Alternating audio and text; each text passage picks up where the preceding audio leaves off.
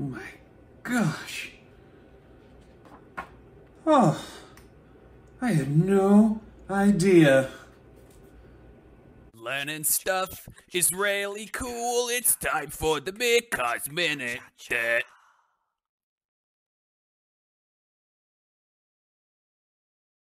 Well, folks, it's getting a little bit chilly out there, which means it's the perfect time to start learning about winter in the state of Israel. You may think that winter in the state of Israel is wildly different from the way winter is here in Arizona, but you might be surprised.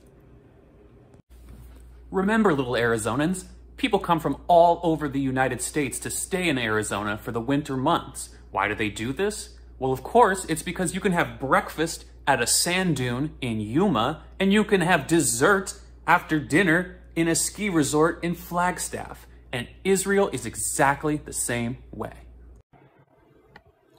Arizonans like these, including Camp Stein staff, know that wintertime in Israel is full of unique experiences that summertime travelers simply can't see, including holidays from multiple faiths. But for a more traditional wintertime activity, we'll have to travel elsewhere.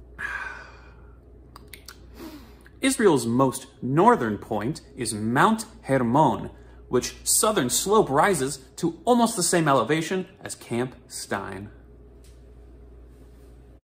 The Israeli southern slope of the mountain cascades into the Golan Heights, giving Israeli citizens access to a 7,700-foot peak. That makes it the tallest spot in Israel. In addition to its iconic landscapes, Mount Hermon is an essential source of water for the entire state of Israel. But best of all, much like Flagstaff's Mount Humphreys, Mount Hermon is home to Israel's only ski resort. The Mount Hermon ski resort is filled with slopes, sledding, and alpine slides for Israelis to enjoy. Due to its elevation and close proximity to Syria and Lebanon, this ski slope is also the only one in the world to double as an active military installation. While some more southerly Israelis aren't always able to make the trek up the mountain road, that doesn't mean that they don't occasionally get their own wintry experience. In 2013, a winter storm blanketed parts of Jerusalem with as much as 2 feet of snow, even at the Western Wall. That's right. You're looking at the biggest snow day Jerusalem has seen in over 50 years.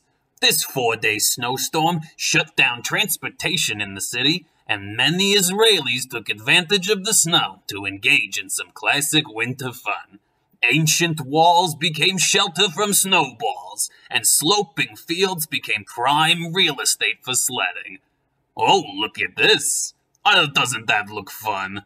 It just goes to show that our friends halfway across the world still know how to be like Elsa and let it go.